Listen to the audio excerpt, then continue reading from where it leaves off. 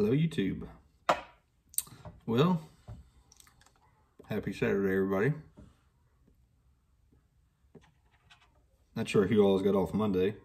I do, luckily, for the holiday, President's Day. But, sorry if you can hear my daughter in the background. She's up there. Her and my wife are doing something, playing around.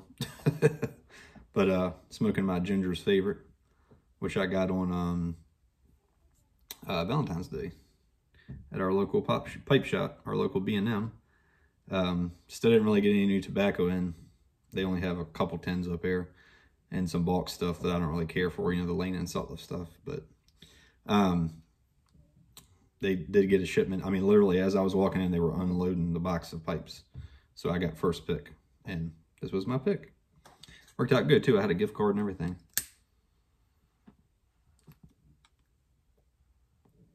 I mean, obviously, whenever you go to a B&M, you're going to pay more than you would ordering off one of those online bulk stores. But, you know, the gift card helped to take the pain away from that. So it worked out. I'm loving this pipe, by the way. So anyways, in it is Davidoff Flake Medallions. And sorry if there's glare on everything. I just installed a new light up ahead, put LED in it.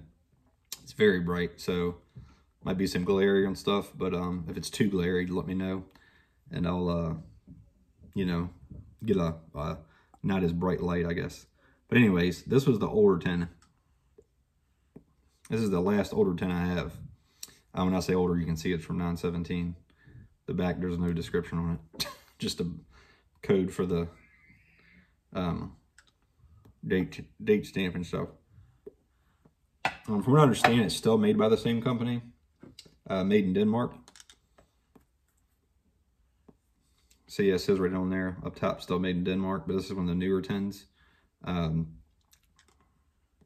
got this at, man, what is it called now? Cigar Realm in Ashland, Virginia. Got some of these up there, and then I stocked up when they went on sale too, so I got, I don't know, I think 5 or 6 more tins of these. This stuff ages really, really well. Like I said, this is from 17, and it's just getting really, really ripe right now. So, and there's no description on the new tins. It just says it on the old tin on the front. It says, flake cut of finest Virginia Empirique tobaccos with a core of black Cavendish. And it's very little black Cavendish. Let me pop it open for you so you can see. Comes in this nice little one piece of paper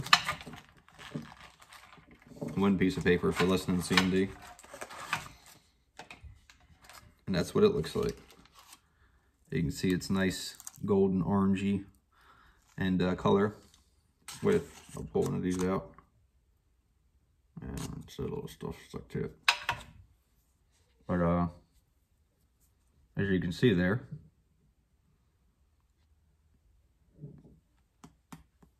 core of black Cavendish. Like I said, it's not a lot of black Cavendish, just enough to,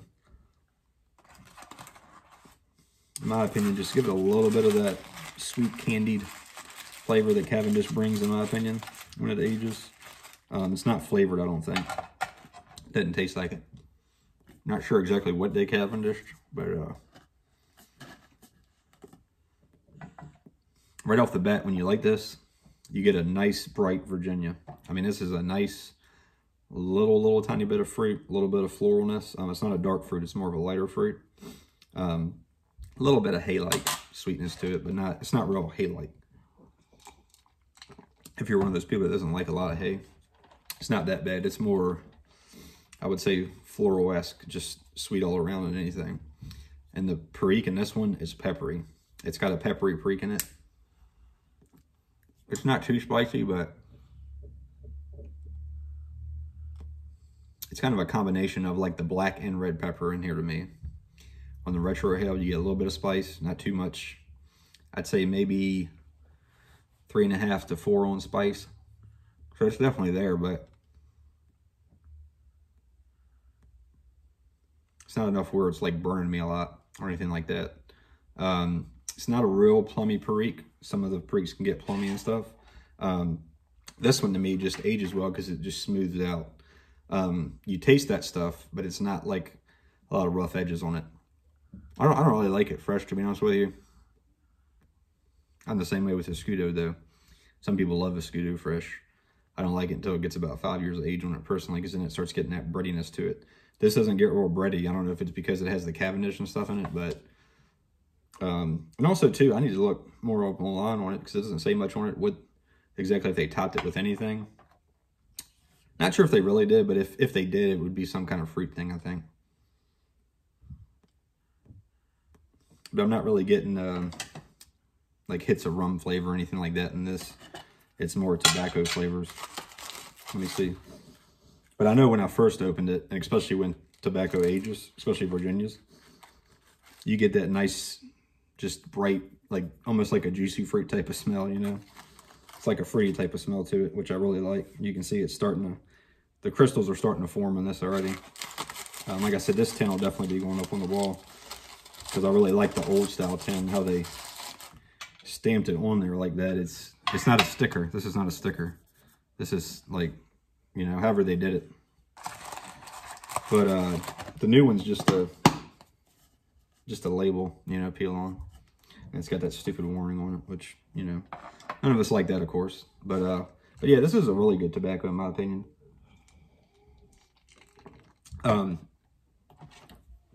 If it's not a top 10 all-time one, it's close to it.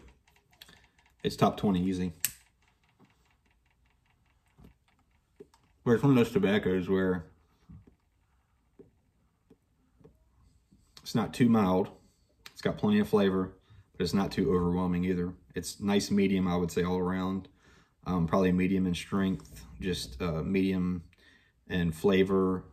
Mouth feels the same way. It's neither real airy, but it's not real chewy smoke either.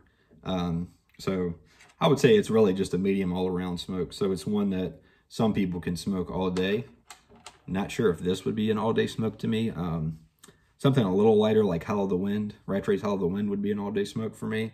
This is more, I can smoke this after a meal. I can smoke this before a meal. I can smoke this in the morning. I can smoke this pretty much any time. But I don't think it would be one of those ones where I'd smoke it all day long if I was smoking 3 or 4 pipes. But it's really good. I mean, I feel like a lot of people don't really know about Davidoff stuff. This to me is the only tobacco they have that I've tried that I like, really. But they don't really have a lot of pipe tobaccos. I think they maybe have 5 or 6. The ones I've seen anyways that they sell, that's all I've seen. But they have like a white one, a blue one. They have like 2 Englishes, Scottish or whatever they call it. 2 aromatics, I think, in this one. But this is just the style that I like. Like right there, that hit definitely got some plumminess in there. So as you smoke it, it kind of develops a little bit. I would say the spice kind of goes away a little bit, and then you start getting a little bit more of the, darker fruit, because you don't really get any dark fruit at first.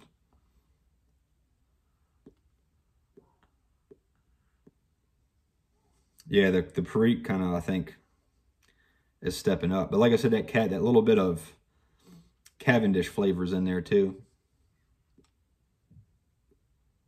I'm trying to sip slow on it, especially when you sip slow on it.